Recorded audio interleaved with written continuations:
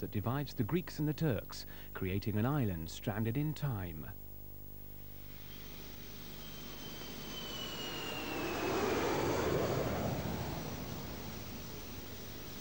In July 1989, I found myself flying from an airport in Turkish-occupied northern Cyprus to an airport in Turkey, and thence to Heathrow Airport in London, and then back to Cyprus, this time landing at a Greek airport in the south. I managed this incongruous journey in 24 hours, not in order to win a bet at the Travelers Club, but rather to show what partition does to a country and a people. An island smaller than Sicily or Sardinia has been utterly divided. In an exhausting day, when I'd flown 4,000 miles, I had covered a political distance of 100 Cypriot yards.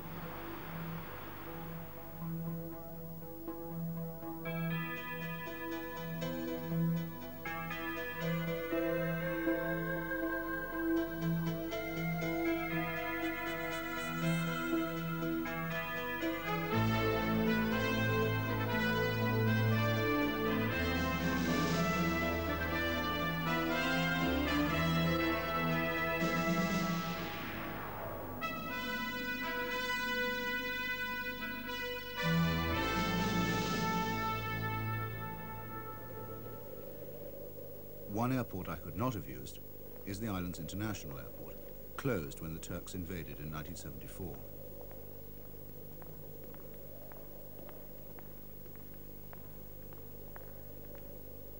It's now an empty postmodern shell. Its facilities still preserved for the Cypriots of both communities who can no longer use them. The airport, like the frontier, is still caught in a frozen moment of 1974.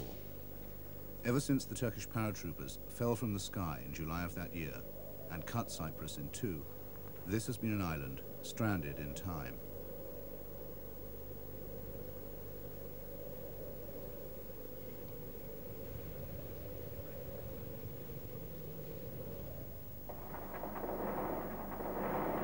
Turkey's invasion, a catastrophe on an epic scale for the Greek Cypriot majority, was greeted by many of the Turkish minority as a deliverance.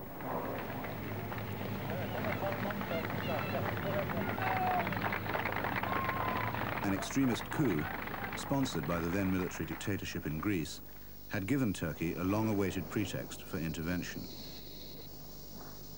The Turkish action led to the occupation of 1/3 of the territory of Cyprus, the proclamation of a separate Turkish Cypriot state, and the displacement of nearly 200,000 Greek refugees. Even 15 years afterwards, images like this are still violently impressed on the Greek Cypriot memory. The fighting brought two members of the NATO alliance to the verge of open war. On this, the third largest island in the Mediterranean, there is a permanent confrontation, not just between two communities, but between their two motherlands, Turkey and Greece, both of whom have in the past tried to annex it. The smaller country, Greece, is the furthest away, but it has the sympathy of the largest number of Cypriots. Today, the line runs exactly as it was drawn 15 years ago, when the guns fell silent. It runs through houses and streets, and the middle of the capital, Nicosia. The dead zone is patrolled only by the United Nations, whose friendly, patient soldiers shuttle between two antagonistic armies, both of them members of NATO, both at daggers drawn.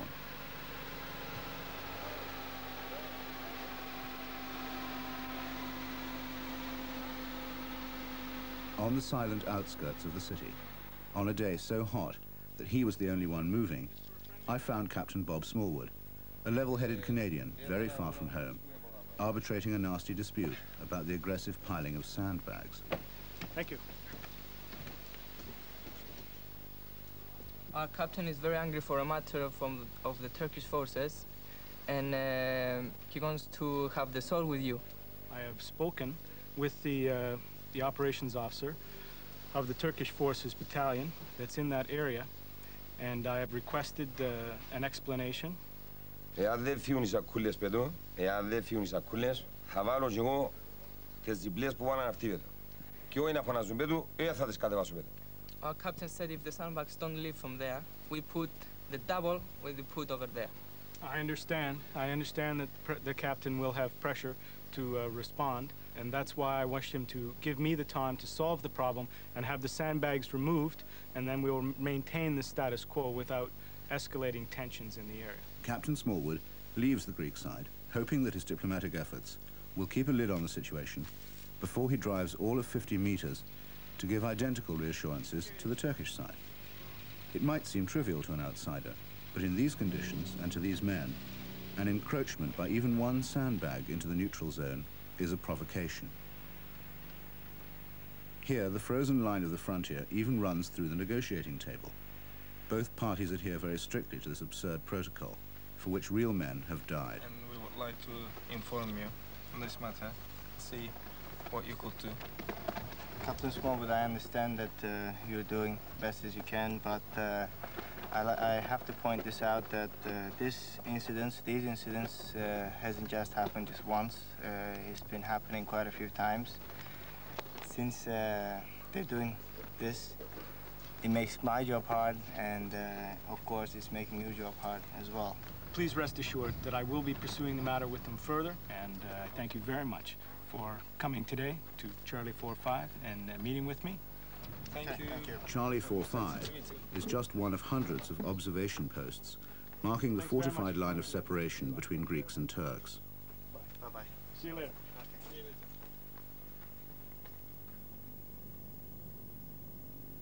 From the air, Nicosia still looks like a single city, with its historic center enclosed by Venetian walls. But at ground zero, it is split down the center. 2 cities, 2 systems, 2 mayors. Going all through. But it goes zigzag. The Greek mayor is Lelos Demetriadis. If I wanted to telephone a friend on the other side, what would I have to do? Well, you can't do it. I once tried to do that, to ring up Mr. Akinji on the other side. There is a line, of course. I was told to wait, and then after a few minutes, not a few minutes, about 10 minutes, Akinji appeared at the other end. But I'm sure that in the meantime, about 10 other people put on their recordings. And that's not only Cypriots, by the way, listening to what was going on. It's not a very nice way to do it. And you could only talk because you were officials? I suppose so. I mean, if you were an ordinary Cypriot, you had No. a Turkish friend on the other side, you can't ring. And more than that, of course, it's the psychological repercussion. I mean, it's over there and you cannot even say good morning to them. The buffer zone also segregates Muslim from Greek Orthodox. The Church of the island's tiny Catholic community sits right on the line of division, its northern door opening onto the Turkish side and its southern entrance giving onto the Greek sector. This, rather than any religious atmosphere, makes it necessary to talk in a whisper. This is our main door to the residence, which is well back into the Turkish side, you might say. And so, of course, we have the Turkish soldier right here. That if you look out there, and there he is. He's very, so there is. Yes, he's very sensitive about the situation. Tell me why it's kept shut. We had a sad experience of one young lady who came through this door and went out the other way and didn't return. And so because they thought that we were helping someone to leave the north, as they would say, illegally, then they said no one could go through. So that made it very difficult. No separation can be entirely complete, and certain people are still allowed to behave as if Cyprus was still one country. At the Lydra Palace Hotel, once the envy of the Levant, but now garrison HQ for the United Nations, and the only checkpoint on the frontier, diplomats and journalists may cross, subject to highly codified restrictions, as long as they're not Cypriots. And you can see the odd example of the triumph of expediency. Petrol may cross, but the drivers of the tanker must change.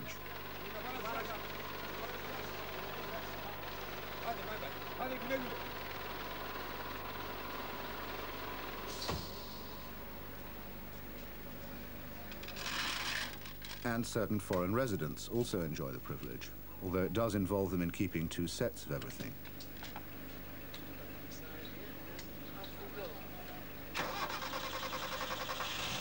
Tourists are grudgingly permitted to cross, but only from the south to the north, and only for one day.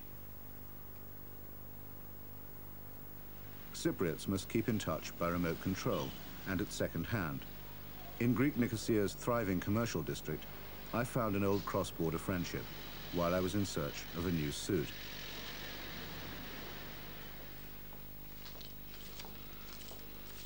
I also need a tailor who can make me look as if I'm a stone or two lighter. Yes. Can you recommend a good tailor? Are you going to make it to this side or the other side? Well, I'll go anywhere if I can find a good tailor.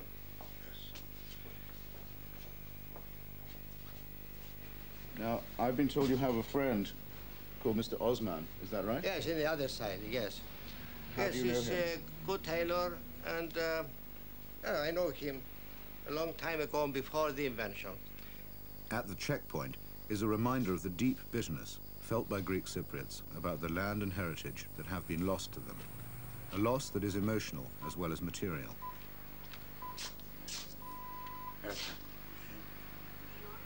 Still in pursuit of my suit, I made the trip that Mr. Prastitis and his countrymen can no longer make. Completed the formalities, crossed the frontier, and called on his old but now inaccessible friend, Mr. Osman. Well, I'm looking for Mr. Osman. It's me. You're Mr. Osman? Yes. Hello, how do you do? Nice to meet Well, you. my name is Christopher Hitchens, and I'm bringing you a bag. You might recognize the name. He's a friend of mine. Friend of Yes. yours. That's what he says, Mr. Prastitis. How And was he's he? given, well, he's very well, and he sends you warm greetings. Two-piece suit or three-piece suit? Well, he's given me enough for some spare trousers. So I'll have your measurements. So how long since you've seen Mr. Prastitis? Since 74, I haven't seen him. That's too long. Yes. Can you send each other letters or messages? Of course. We have the UN with us. We can send letters. We can send our wishes. Yes, wishes. Do you get a lot of customers from Mr. Prastitis? Oh, yes. I suppose not many of them are Cypriots. They are all UN, actually. Do you miss your friends on the other side? Of course. We are old friends. And you speak English very well. I speak English. I speak Greek. The Turks can speak good Greek, but Greeks not much Turkish. Not much Turkish. Yes.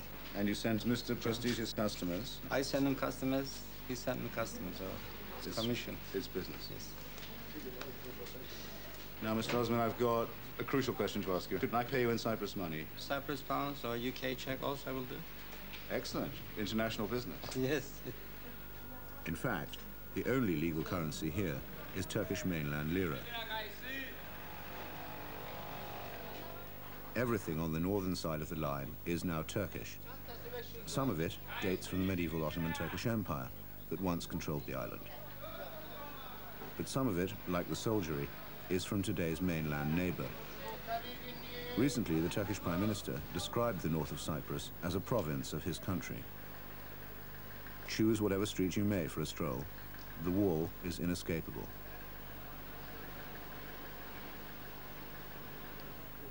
On both sides of the wall, soldiers keep watch on each other, as they have, hour by hour, for 15 years.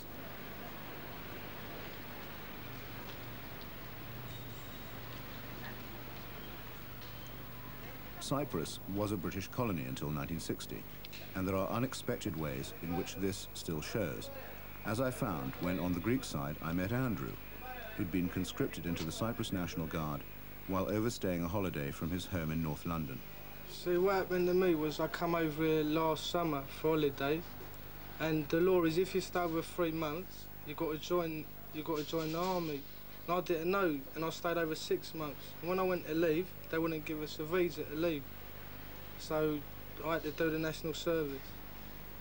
His parents, both Cypriot-born, had emigrated to London and then retired to Cyprus.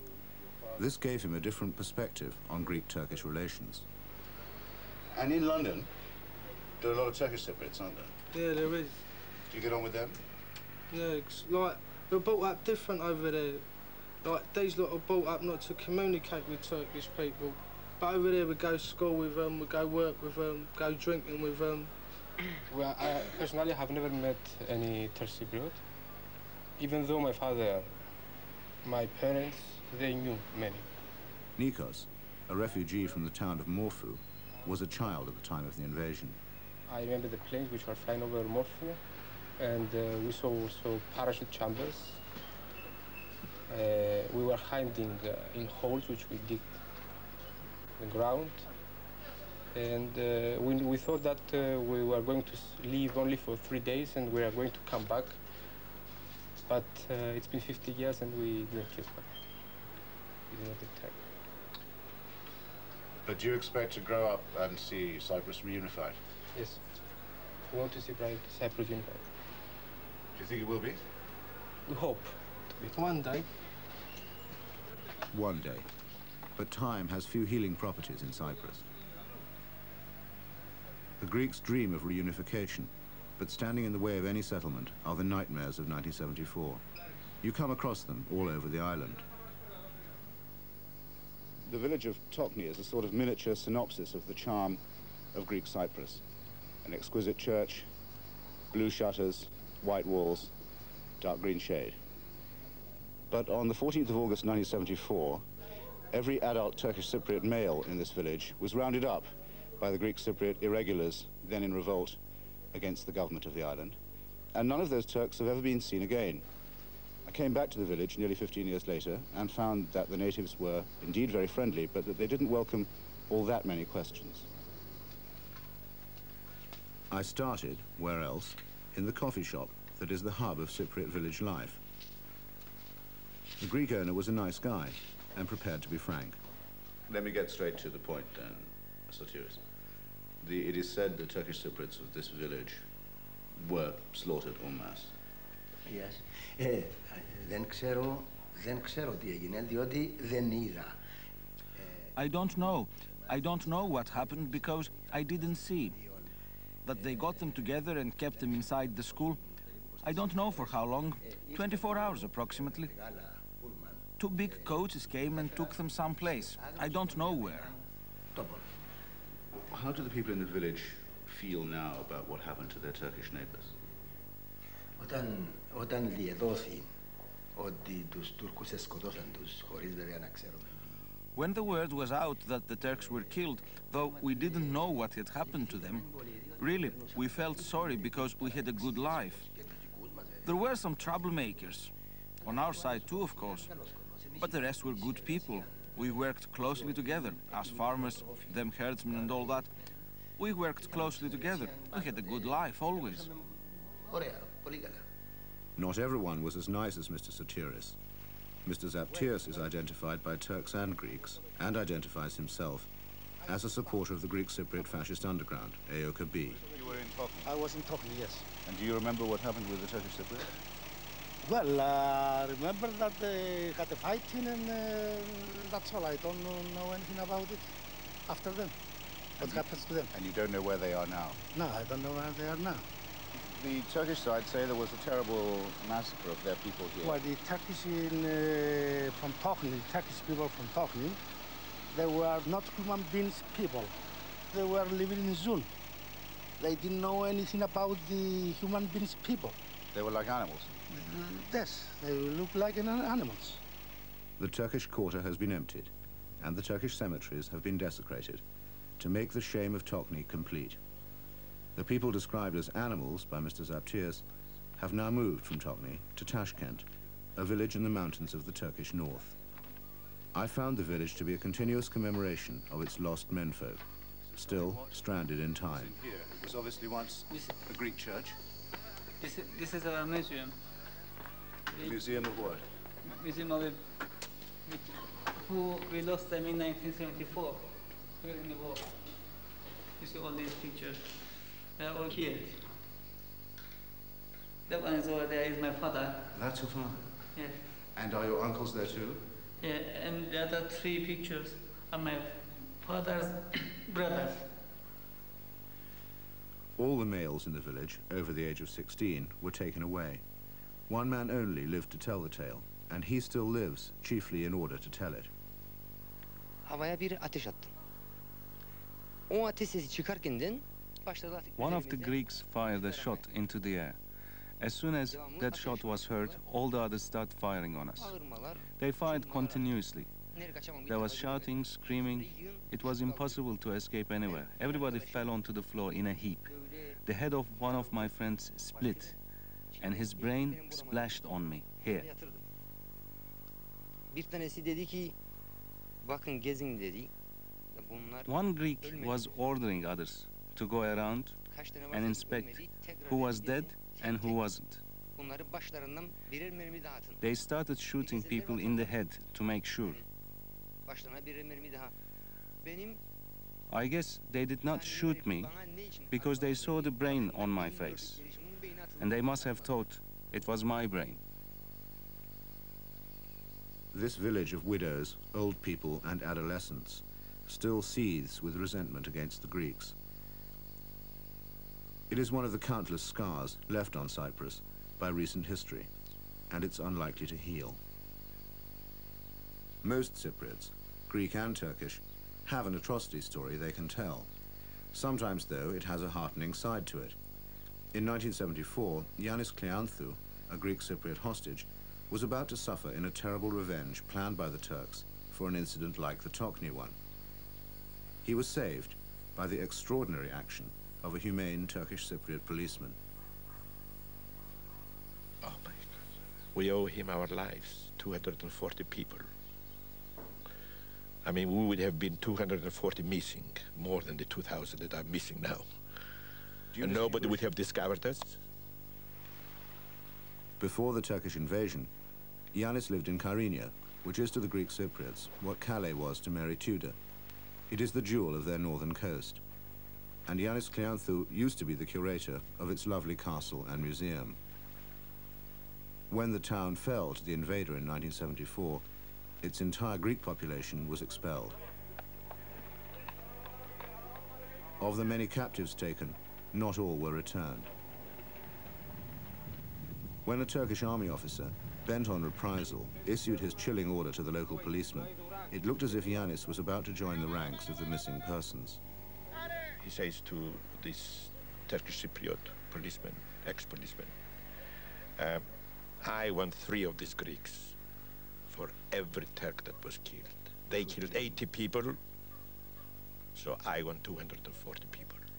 So he started counting. I was number 5, I remember. And number 6 was an ex-Greek police officer. And when he got on number 6, he stopped counting, and then he drew back and saluted this ex-police officer. And I said to him, Mr. Alexis, now I've said the name, what happened, he says to me, he was the only sergeant I could trust when I was in the police force in Paphos. So if we ever get out of here alive, this is the man that saved us, that must have saved us. It was only later that Yannis discovered what had happened. With exceptional courage, the Turkish Cypriot policeman secretly telephoned the Red Cross. He told them exactly where to come and insisted that they do so at once. But instead of being a hostage, you might have been a casualty, and you were saved from that by the direct intervention of a Turkish Cypriot. Certainly, yes. I wish I knew the name of that man. I don't remember his name, and certainly he must, if he is not retired, he must still be in the police, in the Turkish police force in Nicosia or Kyrenia. Those Greeks who died, or are still missing, are also enshrined and commemorated, as here in a club run by Greek refugees from the town of Zodia. The ones who survived haven't seen their homes in 15 years. The dream of a lost ancestral home is the chief vernacular of this club and of many like it. As ever in Cyprus, 1974 is yesterday, and the past is very fresh. Every month we are trimming, we are going to our houses by trimming. And we are expecting the time to go there. So this is the dream of the Zodiac. Yeah, we are expecting it. With our passport, we can travel all over the world, except our house that we built, my family built, except our house. Yes. Mr. Elias, tell me how I would find your house, having to leave it to me to visit it. All right. Going from the main road from Nicosia to Morpho, you are arriving here just opposite to the elementary. Here is the elementary school, and opposite to the elementary school is my house. To the undisguised amusement of the BBC camera crew, I crossed the line and videoed Zodia for its former inhabitants. During my Pied Piper visit, I was able to record their former clubhouse and went on to see how traces of Greek presence had been erased or altered.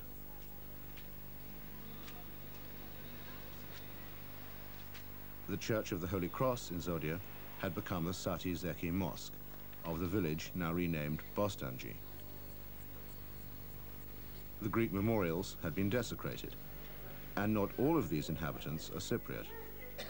Turkish Cypriot newspapers and opposition politicians confirm that tens of thousands of settlers have been brought from the mainland to beef up the Turkish presence on Cyprus, leading to resentment from many Turkish Cypriots too.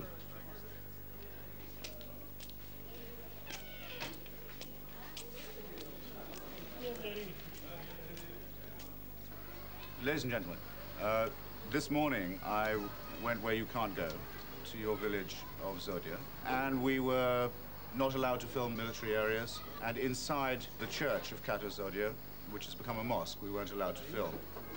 But what we've got, you will see, and I now present it to you.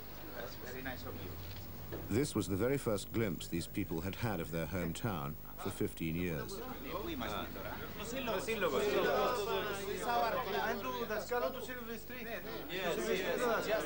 This is just opposite our club, yeah.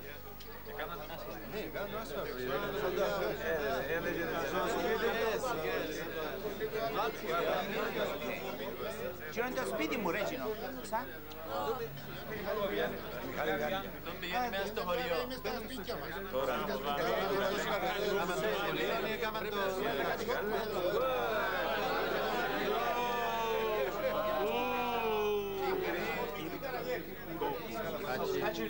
Φαίνεται οδός, να σημαίνει οδός.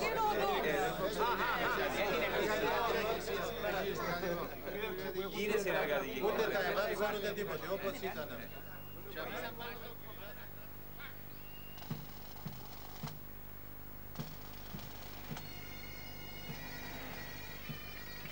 The Lidra Palace Hotel is now a theme park of incongruities, which would make it unrecognizable to a former guest. There are 15-year-old shrapnel graffiti, for one thing.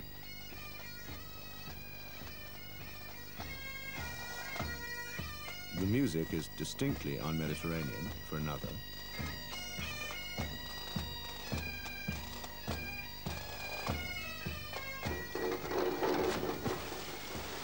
And the swimming pool is effectively men only, transferred here from the Chile.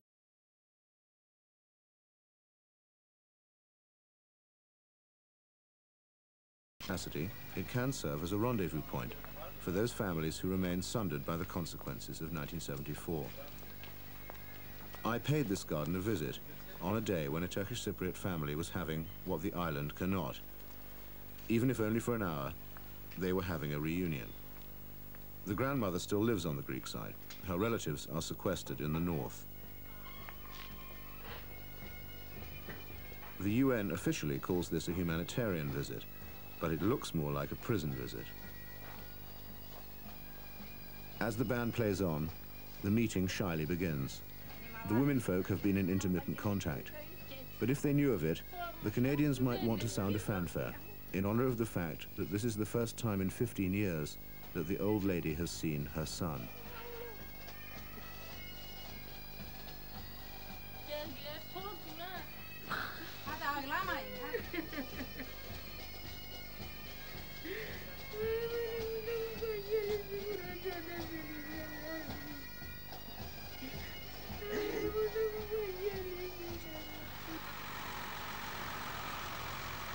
Humanitarian visits of one sort or another occupy a huge amount of UN time and money.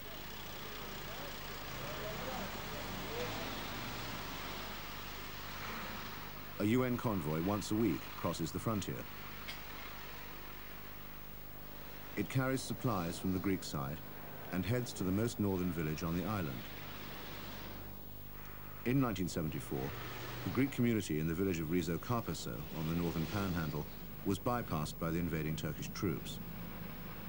When the ceasefire was called, it was agreed to let those Greeks who wished to remain there to do so. But instead, cut off in their peninsula, and subject to continuous Turkish pressure to leave, the Greeks have been left to grow old, to die out, or to join the refugees to the south. For the moment, the Greeks of Rizokapısı live uneasily under Turkish police control, guarding the remnants of their former national identity.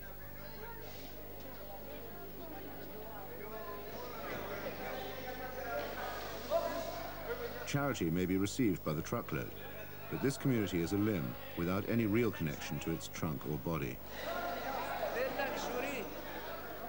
The Turks of Tokni and elsewhere may have feared physical extermination, but the Greeks of northern Cyprus fear cultural annihilation too. The disappearance of their language and their culture from one of its most deeply rooted and well-cultivated lands.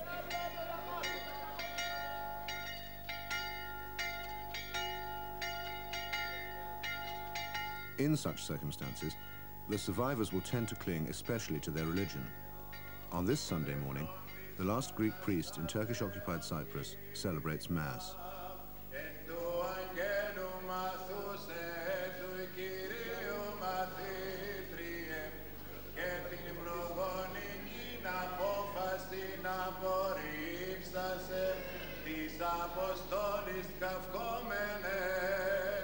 In a church that has been stripped by looters of all its decoration, icons are brought in by the elderly and devout, since it is not safe to leave them in place.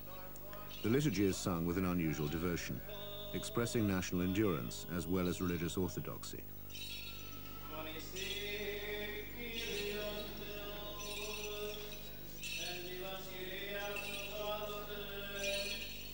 The Turkish authorities do not permit Greek children to be educated beyond the primary level.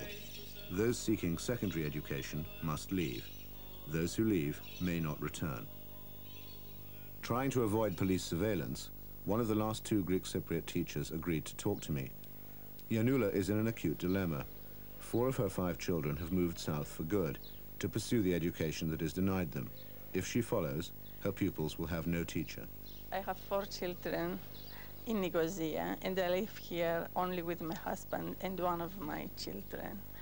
And I feel very badly because I don't know how they are there.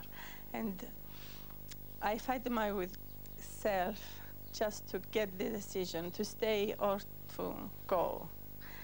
And when I go there, I feel badly again because I don't know how is my husband and my other child here. And this year, he's going to leave the village also because he finished the elementary school. At this point, the police arrived, and Yanula's talk with me was abruptly broken off. So a few days later, I went to the Lidra Palace checkpoint and waited rather anxiously to see if Yanula had been allowed to come south to meet her children. I was very relieved to see her. The Greek remnant in the north lives on the sufferance of the Turks and can only visit the south under severely restricted conditions. Though she had agreed to a second interview and understood the risk she was running, I took care not to catch her eye as she completed the various formalities that a Cypriot citizen must undergo in order to visit one half of her own country of birth.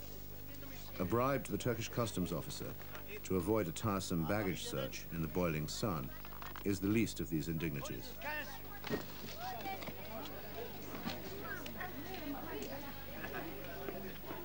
Once across the frontier, she told us what had befallen her after we'd been so rudely interrupted.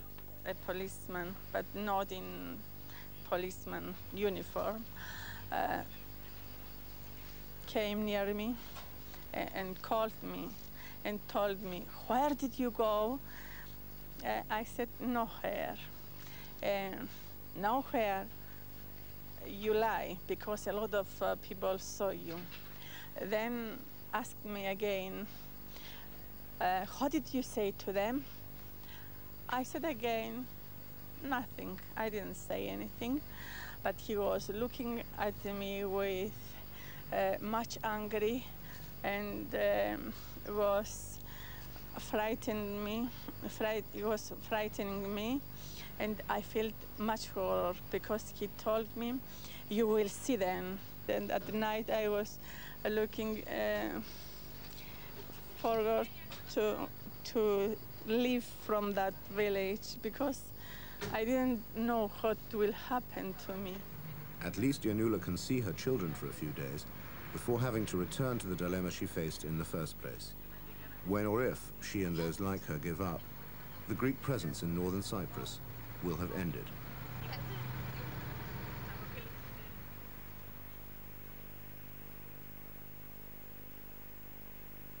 As I traveled through Cyprus, I was often reminded that the island has been fortified since antiquity and has been a place of arms for competing civilizations since before the Roman Empire. Today it plays reluctant host to British bases and listening posts linked to the NATO and American networks in the Middle East. And the strategic situation of Cyprus, moored as it is alongside Syria, the Lebanon, Israel and Egypt, has long made it an object of desire for the great powers.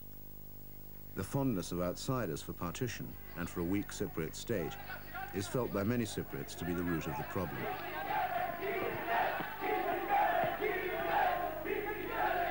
In 1974, after Henry Kissinger had managed to show partiality both for the Greek dictators and for the Turkish invaders, the United States lost an embassy to arson and an ambassador to an assassin, while Greek Cypriots demonstrated in huge numbers at what they called Western betrayal.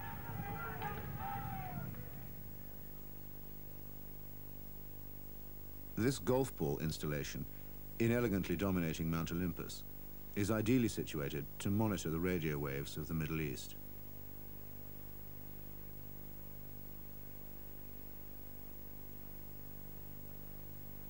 "99 square miles of the island actually belong to the United Kingdom, and the area has been lovingly converted to give as good an impression as possible of the playing fields of Eton.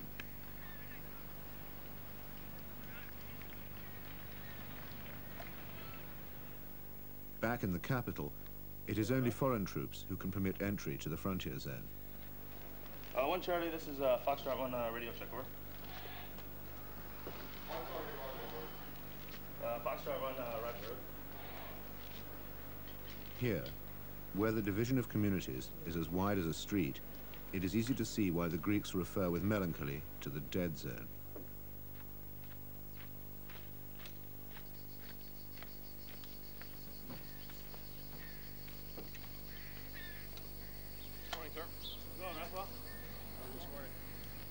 Tense and fraught though this district already is, it may easily become more so. If Turkey finally absorbs the north, as some fear, and if the Greeks respond, this could become the border between two outside states, as well as between two Cypriot communities, in which case there would be plenty of flashpoints. They'll end up pointing weapons at each other, cocking weapons. Whether they're loaded or not, who knows? If you got a soldier pointing a weapon at you, you must assume that it's loaded. It gets to the point where, in fact, if you've got the opposing forces, they engage in trading. And what's happened here, just about where the two soldiers are standing down on the low ground, was a Turk soldier was shot by Greek soldiers. And it happens back and forth, Greek soldiers trading with Turk soldiers. And obviously if an officer comes along or a senior NCO, the game is up, and you know, the guilty party gets hunted down where he lies, so to speak. When you say trading, do you mean smuggling or do you mean swapping? The popular theory, one held by the soldiers anyway, is that our friends to the north, the Turkish forces, they trade drugs for pornography, which the Greeks have to the south. The weeds of drugs and pornography flourish in the wasteland.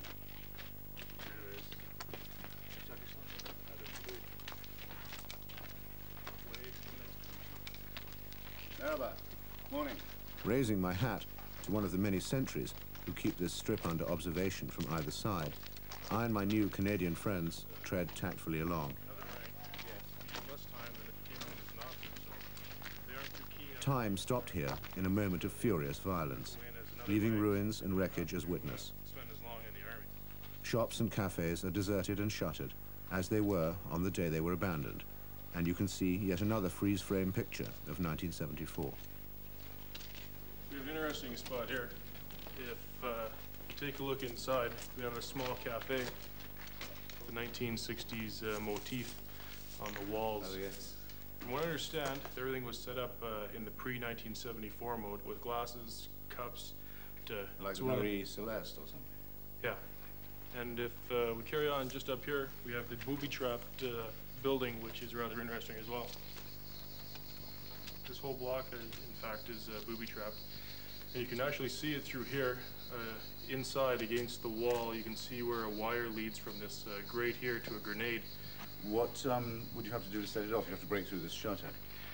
Well, the wire for the one that we can see is actually cut, so it's been essentially immobilized. But as far as the rest of the block is concerned, we have no idea.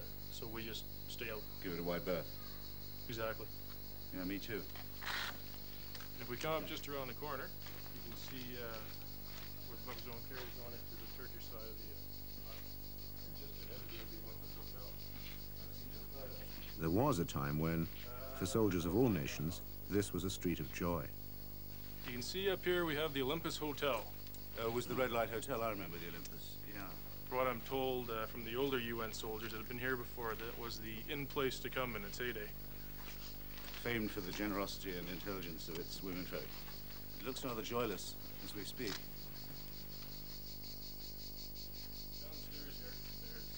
There are, of course, no cars on these dead streets, so I was surprised to be offered a tour of a showroom. Not much of a showroom. No. You can tell by the stench the septic tank takes for unpleasant tours. Right off, you can see what they keep down here. Since 1974, you've got some 50-odd cars which were left brand new that haven't been touched since. Because of the way the buffer zone runs, the Turkish forces won't allow the owner of these cars to take them out through the buffer zone. So they've stuck here until they can find some sort of a, equitable agreement. But you've got 50-odd brand new cars. Been here 15 years. Yes, exactly.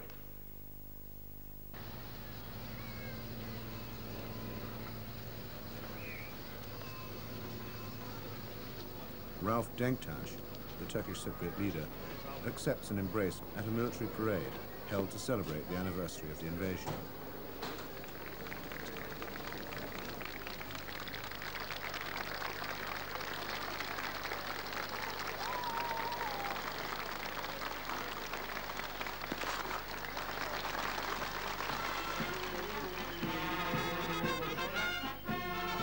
Just a few streets away, the parade can be seen in its aerodynamic aspects by the Greeks, and its triumphant music is clearly audible to them. To the Greeks, everything about the Turkish parade is an insult and a provocation.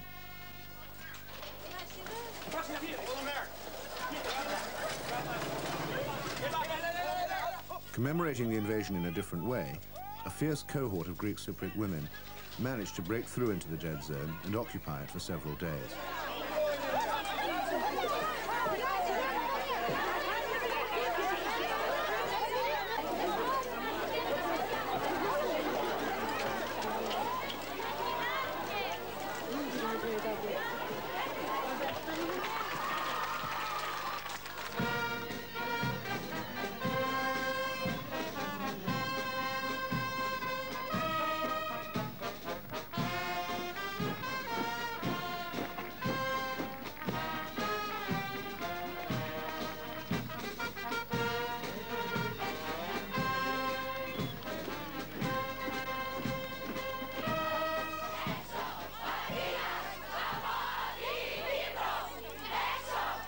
To the Turks, this was the moral equivalent of an assault and was taken very seriously.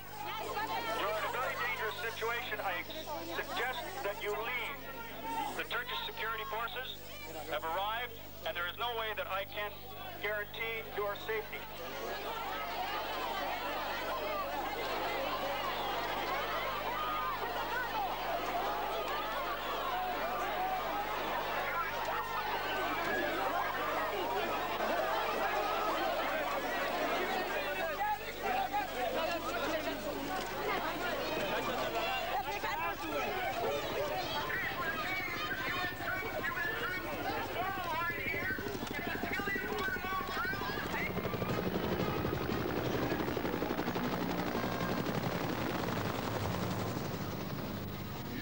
when the Greeks look north, they tend to see not a minority, but the army of a much larger neighbor. When the Turks see unarmed women, they see the advance guard of a possible Greek revenge for the humiliation of 1974.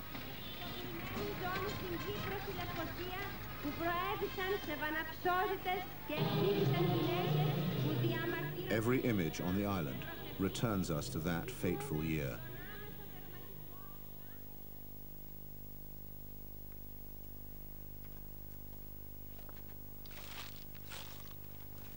These white painted rocks on the mountain slope behind me were painted by the Turks, but it was all for the benefit of the Greek Cypriots. They were painted white, not for decoration, but for propaganda. At a distance of many miles, from all the way across the frontier, they can be seen as the outline of an immense Turkish flag and an accompanying slogan. And what they taunt the Greeks with is the thought that northern Cyprus might be Turkish forever, and that no Greek feet would ever tread these mountains again.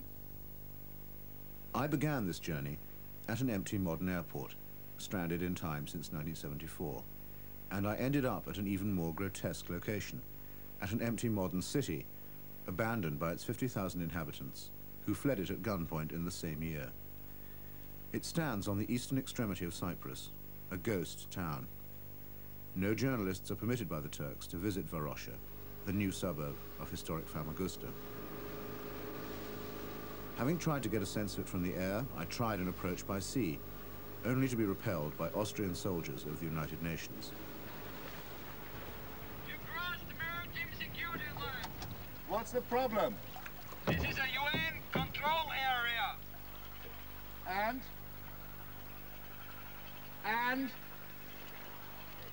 What and? So what? What have we done? What's the problem? Tell me. This is a UN control area. Go back or we call the police.